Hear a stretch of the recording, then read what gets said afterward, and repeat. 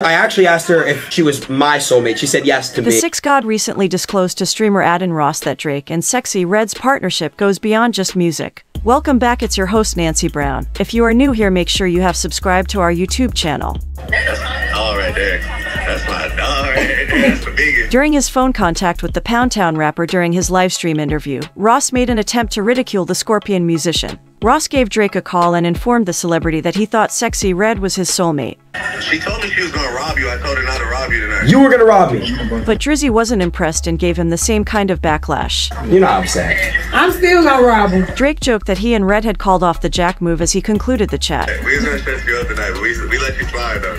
I want to announce something, but I don't know if I should say it. Say it! Without a doubt, one of the most popular streamers on the planet is Adin Ross. He is, yet, also very divisive. He doesn't really have much of a filter in general. He won't hesitate to say anything, even if it offends someone. In addition, he presently has stock in Kick, giving him direct control over the management of a whole streaming service. For someone so young, this is very astounding. All the same, he has made mistakes along the road that he will eventually have to own up to. Due to remarks he made while streaming with DJ Academics, Ross is becoming more well-known these days. I did fuck Sexyy Red. Academics claim that Adin dislikes black women during this live stream. In addition, he said Ross had a predilection for Latino women. She was throwing it back, you could handle it? Nah, she was kind of being the dominant one. Ross felt a little ashamed of the entire situation. He did, however, wind up suggesting that he needed to make an announcement after all. At that point, he stated that he had slept with Sexyy Red and that he had struck her up because of her sex tape. You're lying. No, I'm being for real. You don't like black girls. I do. Later in the day, Sexyy Red responds after Adin Ross revealed that they hooked up. "You paid me to take your virginity,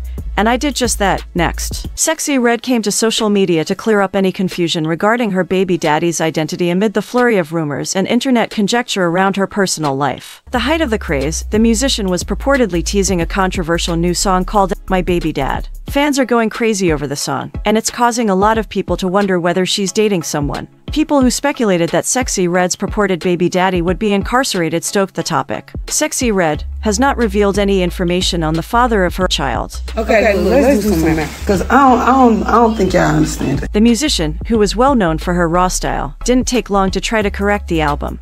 If my baby daddy in jail, and I always say free my baby daddy. But she addressed the claims head-on in a recent social media message, asking followers to use their antennas and exercise some common sense. But I said fuck my baby daddy.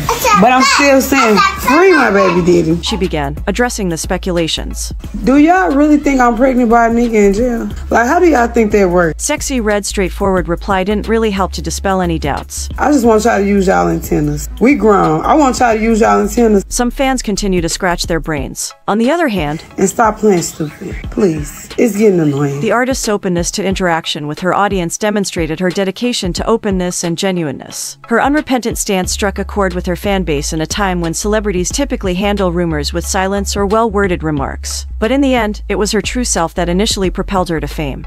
Recently, Sexyy Red called out Jess Hilarious on The Breakfast Club, reminding the comedian of her previous misogyny. The rapper from St. Louis claims that she has seen and heard all of Jess' criticism of her, and is just not a fan. Why are you, girl? I don't mess with you, Jess. Why? What happened? It will be difficult to mend the connection now that Jess has managed to rub her the wrong way, according to Sexyy Red. Welcome back, it's your host Nancy Brown. If you are new here, make sure you have subscribed to our YouTube channel. I don't sneak this nobody. You do.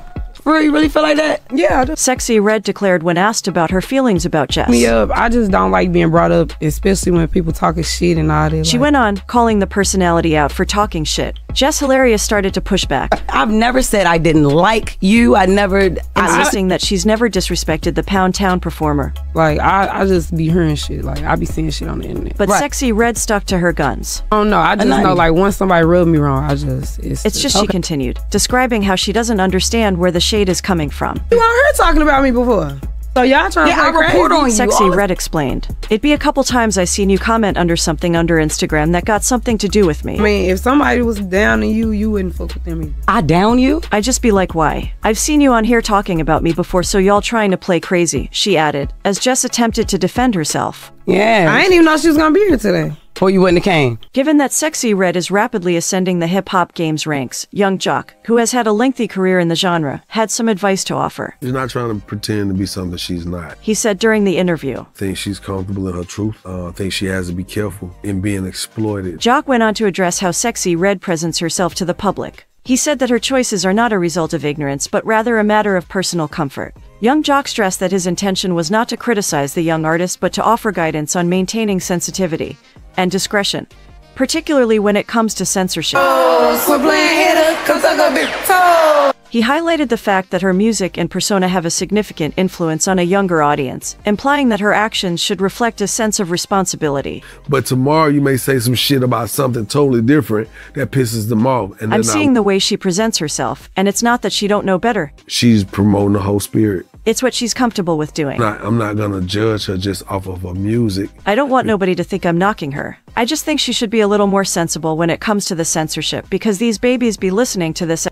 You know what I'm saying. Cause these babies listening to this shit, you know what I'm saying? In this interview, Young Jock's words of wisdom resonate beyond the hip-hop industry. They serve as a reminder that the path to success is not without its challenges, and navigating fame while maintaining one's authenticity requires careful consideration. Like many other rising stars, Sexyy Red now has the chance to strike a balance between her artistic expression and her ability to influence a larger audience while maintaining her integrity. In other news, Red has already experienced a number of challenges rather early in her career. She had a successful year. Things are moving quickly for her, from getting featured on Drake's For All the Dogs to playing some of her biggest songs at the 2023 BET Hip Hop Awards. Comment here with your thoughts on Young Jock's statements. That's it for today. Thanks for watching. Tell us what you think in the comment section and most importantly subscribe. See you.